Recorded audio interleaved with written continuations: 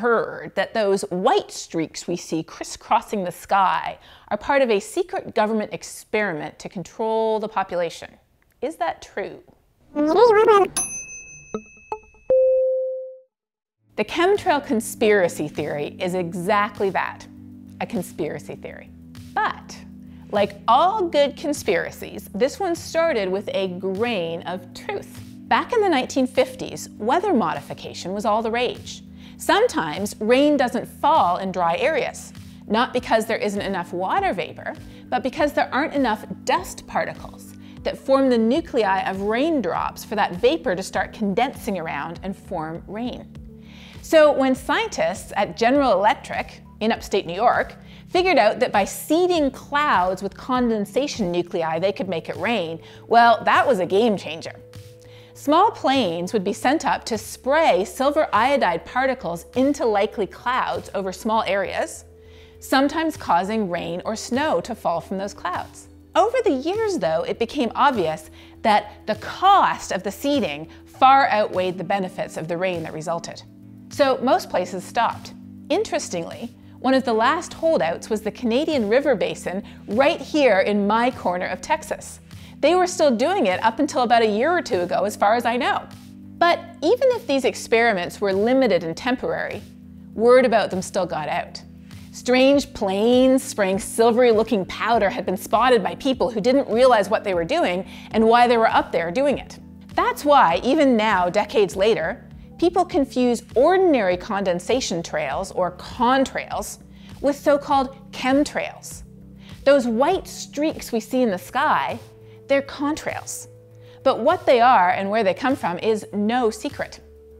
Contrails form after jetliners have passed overhead. Little bits of pollution, dust and soot from their engines, act as nuclei for water vapor to condense around, forming these long ribbon-like clouds. And it's true that contrails can look pretty funky.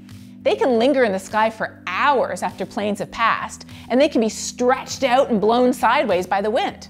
Multiple planes crossing in different directions can create these crisscross patterns. Scientists still actively study contrails, but despite all the conspiracies that you can find on the internet, contrails are perfectly normal. They are not part of any kind of secret government experiment, and although they do have a small effect on climate, they're definitely not the main reason why the planet is warming. Okay, so if those strange stripes we see in the sky aren't some secret military experiment, does that mean that geoengineering isn't real? No, geoengineering is very real, although it's not yet practiced much. But it doesn't involve imaginary chemtrails, although it can involve some of the same physics that we see in real contrails. What exactly is geoengineering? It's simply the idea of engineering the Earth, or changing something that would affect the entire planet, like the climate. So in the broadest sense of the word, burning fossil fuels to produce enormous amounts of heat-trapping gases that cause the planet to warm could be a type of geoengineering, although a very accidental one. Today, scientists define geoengineering much more narrowly as a deliberate, not accidental, large-scale intervention in the Earth's natural systems, specifically to counteract climate change. Geoengineering can be very simple. Did you know that planting trees on a massive enough scale is actually a type of geoengineering? That's because trees take up carbon dioxide from the atmosphere, reducing the impact of human emissions. But of course, geoengineering can also be incredibly high-tech. For instance, you could set up massive arrays of mirrors in space that could be tilted to shade us from just the right amount of energy from the sun that we need to cool the Earth or prevent it from warming. Some geoengineering experiments have already been conducted on a very small scale. For example, scientists have known for a long time that adding iron to iron-poor areas of the ocean can stimulate plankton growth, which in turn takes up carbon. In 2012, a US businessman convinced a Haida Nation village in Canada to pay him to dump iron into the ocean near their village, arguing that it would increase local salmon populations and they could sell the carbon credits too. No one found out about this until after he had illegally dumped about 120 tons of iron sulfate into the ocean. And there is no evidence that it accomplished anything. But the most famous, or perhaps infamous type of geoengineering is what's known as solar radiation management, or SRM. This is the method that shows the most potential for limiting the planet's warming, as it's relatively affordable, especially compared to the costs of unchecked warming, and it can be carried out with currently available technology and materials. Solar radiation management is the idea of cooling down the Earth by increasing the amount of sunlight that gets reflected back to space.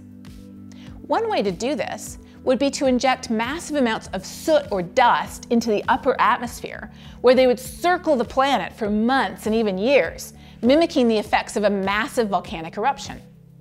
Another method is similar to the weather modification we talked about from the 1950s. But this time, cloud condensation nuclei, which could be something as simple as sea salt, would be sprinkled in areas over the ocean to increase the amount and the brightness of marine clouds. Both of these approaches would create a reflective surface, like the mirrors except a lot cheaper, that would reflect the sun's energy back to space. The good thing is that these methods could be relatively adjustable. You could start small and then ramp them up, dialing in exactly how much cooling we need. There have been a lot of modeling studies that demonstrate its effectiveness. And the first real-world, but extremely small-scale experiment is going to be launched sometime this next year by scientists from Harvard, using a high-altitude balloon over Arizona to spray a very small amount of particles into the atmosphere and observe how effective they are. While geoengineering is not ideal, it's a fix akin to, say, gastric bypass surgery. There's no question that if we continue on our current pathway, we may need it badly.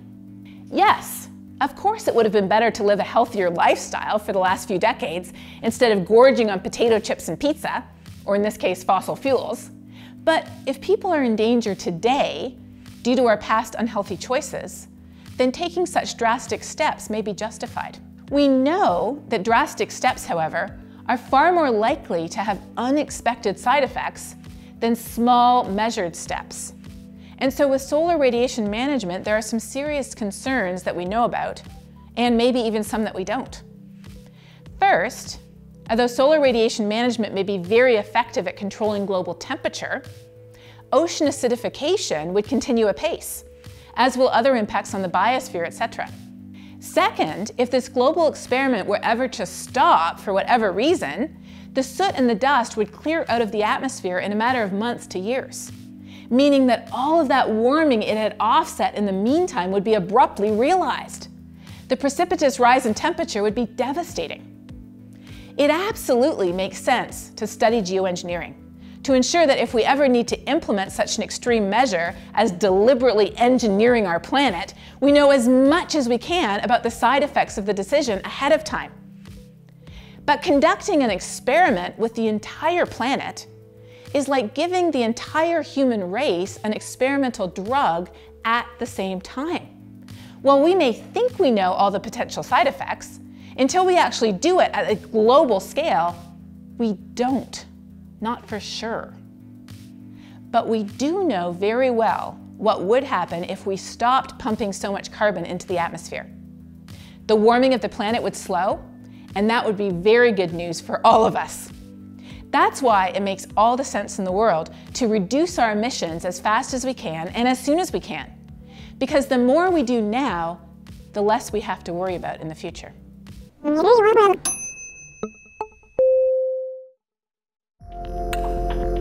Thank you for watching Global Weirding.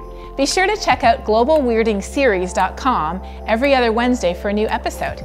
Don't forget to subscribe to our YouTube page, like us on Facebook, and follow me on Twitter. Have a question about climate change? We want to hear it. We'll have a live Q&A on our Facebook page every other Thursday at 7 p.m. Central. See you next time.